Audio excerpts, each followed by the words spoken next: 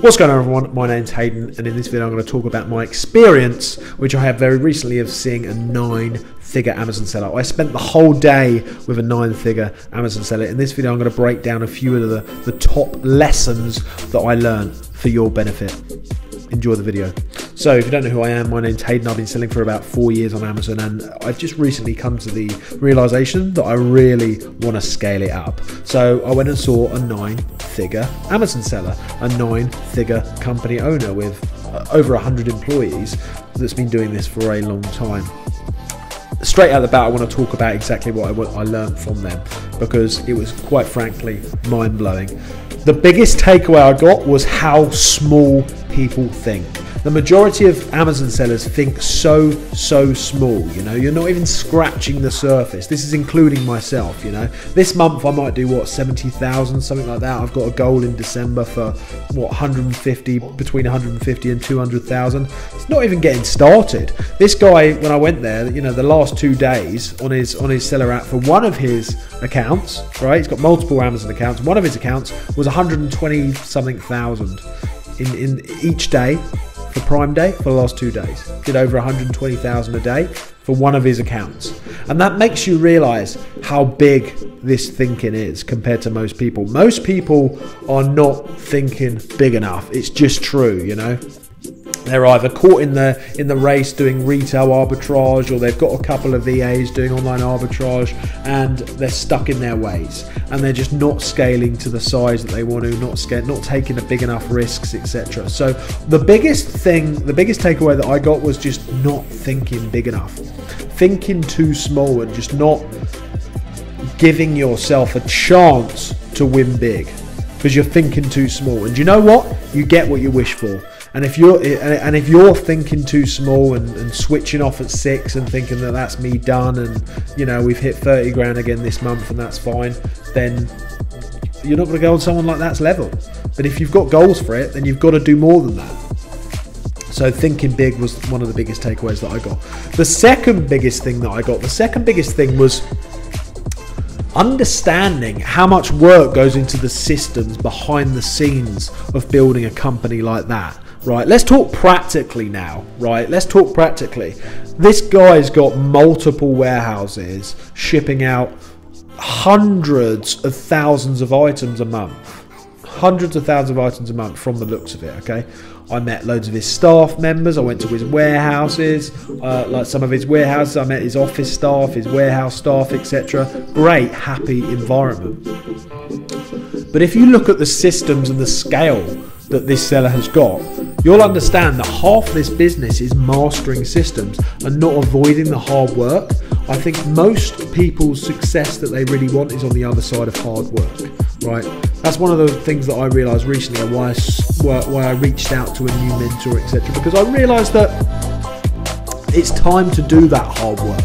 And if you really want to scale a business big, if you really want to scale as an Amazon seller in a huge way and make a huge company out of it, then you need the ability to have the correct systems and processes and staff members, etc., in place so that you can facilitate that growth. Most people don't have that growth. Most people don't have that growth potential. Most people are working from themselves at home, and they've got a little prep center that can't facilitate huge growth. You need to start working on them systems and operations sooner so that you can actually facilitate that growth and plan for it. Think about the work that goes into these systems and operations. It's a huge thing. So that's the second lesson. How much work that it takes, you know, and the work that becomes in just staff, systems, processes, rather than just trying to source products, you know. Because let's say you open an account with a brand and you suddenly had access to 700 products. Have you got the money, the facility, the prepping potential, the staff potential to even facilitate that growth? If you haven't, then that leads me on to point 3. And point 3 is planning for that growth. You know, if there was a major thing that I learned was you need to know the plan of how you're going to get big.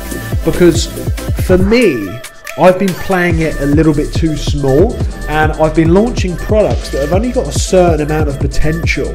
For me, I want I want to have a business that has uncapped potential. Like the guy's business that I went and saw does over 100 million. It's hard to fathom how many sales that is, how many actual sales that is, okay? And that's just in Europe, right? That's not even these guys doing it in the USA. I do in the USA, but there's not these guys, you know, there's a lot more growth to be had in the USA, some would argue, but not if you've got the right systems and procedures in the UK and you're selling the right products.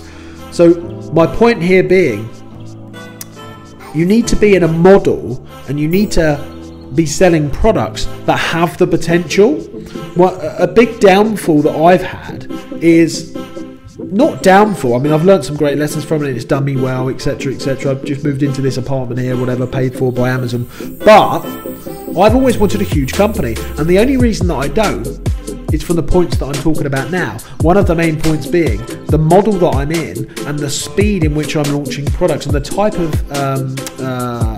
market that I'm in doesn't really allow for the sort of growth that this guy's got.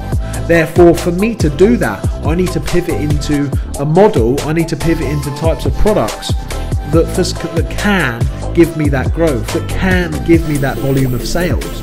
I hope you're understanding that. So these 3 points that I've just mentioned, the thinking bigger, the having the systems and procedures set up, and also having the correct product, the correct model that you're in, put them all together, and you could have the potential for the same sort of growth that this guy's got.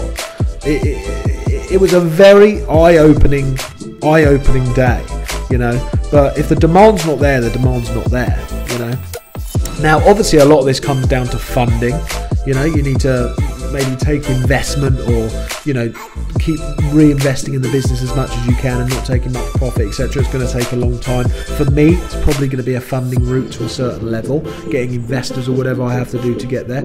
But thinking bigger, getting the systems and procedures set up, and getting yourself into a model, a mindset, a model, and a product or products that can facilitate huge growth. I think if you have them 3 points, you could be onto the same sort of growth that this guy's got in many years to come.